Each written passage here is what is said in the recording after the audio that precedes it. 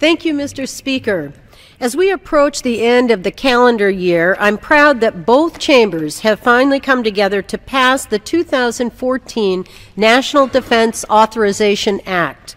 This important bill will help ensure that men and women of our armed services have the resources they need to do their job and keep our country safe.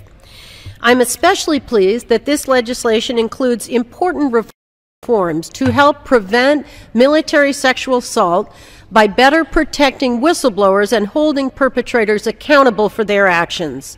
This critical reform is an amendment from legislation introduced by my Republican colleague, Representative Jackie Walorski, and my Democratic colleague, Representative Loretta Sanchez, that passed the House with 110 bipartisan co-sponsors and nearly 50 members of our freshman class.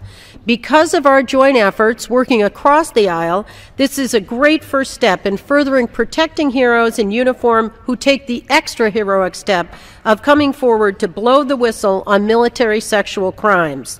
It's been an honor to help build support for this legislation, and I urge my colleagues to continue to work to end sexual violence in our military.